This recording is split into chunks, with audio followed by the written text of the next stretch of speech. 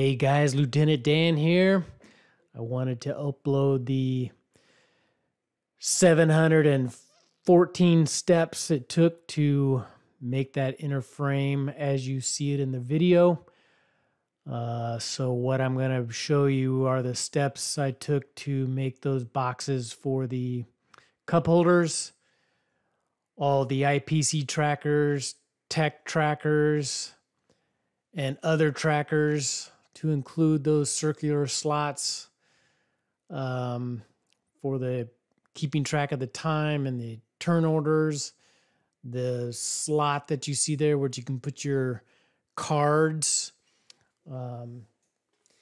and miscellaneous steps. All right, so let's get going. All right, so what I did is I took 3 pieces of 3/4 inch poplar, cut them square-ish, and then I glued them up. And this will be the block that the cup holder is going to sit in.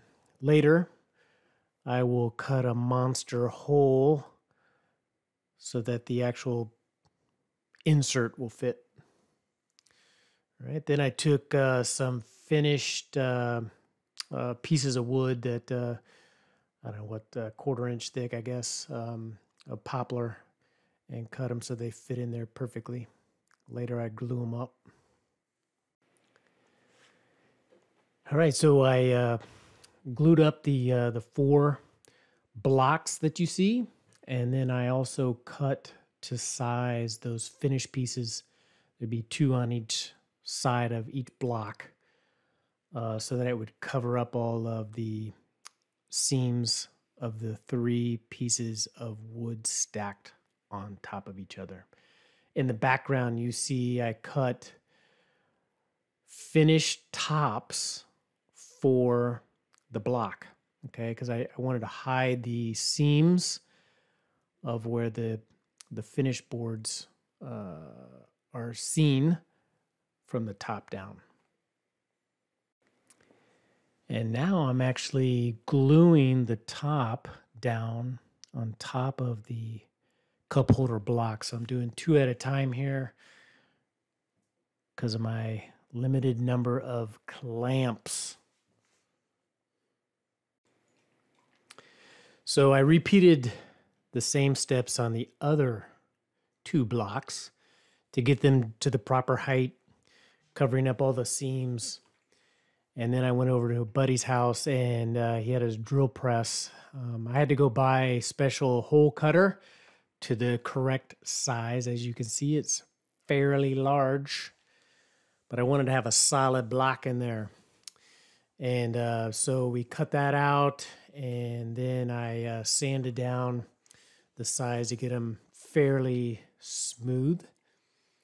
And then on to the next step.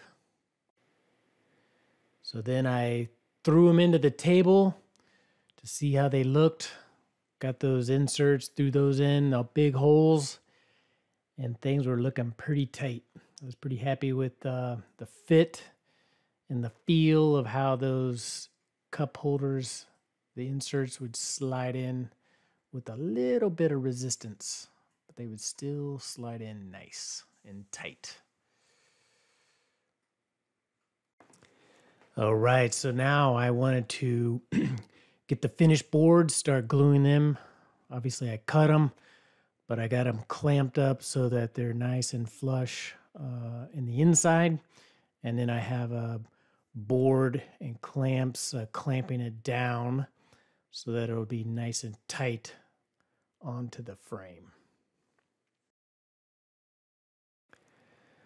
All right, so then I just repeated that process for the other 3 sides for the top of the frame. Then one morning, I woke up super early, and it was time to make the cubes for the IPC trackers flat and smooth. So I basically took a piece of sandpaper that you see there, not glued it, but stuck it onto this block. And then to ensure that each cube was perfectly as closely, perfectly flat and smooth and the same size.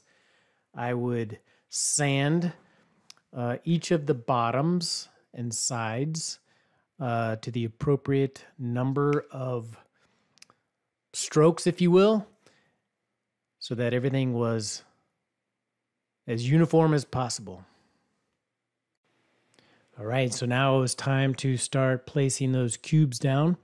So what I did was first is I clamped down these temporary beginning and end cubes so that I could clamp a inner frame, if you will, so that I could then glue up the trackers and then slide them into place and then clamp everything down and then wait a good probably 4 to 6 hours, I guess. Then I would peel that temporary finish board off, and then everything was nice and secure. And then I would just repeat that process, probably about 25 cubes at a time. And I did that all the way around the table. All right, then when I got to the ends, I had to go to my buddy's house and cut these circular slots. And the circular slots in this case is, I have some special time little tokens and the team order or the country order. And then on the other side is for the R&D. Anyway, and you can see I just basically glued it up, clamped it down, and in some cases I had to go pretty extreme because the wood had been sitting around for a bit and it got a little warped. So I had to break out the heavy boys and then put some muscle down on them things. Let it sit overnight. So this is the other side of the table at the end. I'm tracking, I created my own way to track the research and development. So you can see I have the circular slots there next to each section of the countries. If you remember G.I. Joe and Sire Blood, they use cubes to track it all. I didn't have that room on my table because I elected to put the IPC trackers on both long ends of the table. And here's what it looks like with the clamps off. Circular slots line up to each country's research and development.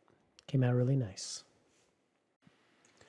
All right, so what I did next is I put 2 long finish boards where the teams will sit on each side of the table. And you can see that gap there.